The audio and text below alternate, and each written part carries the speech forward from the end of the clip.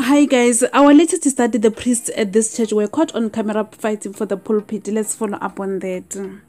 This happened in the full view of the congregation, and according to social media reports, it happened last Sunday. Apparently, all of them wanted to lead the church service and they ended up exchanging hands, pushing each other around. Please watch the entire clip in the next slide and let us know of your take regarding this. And that will be all from me.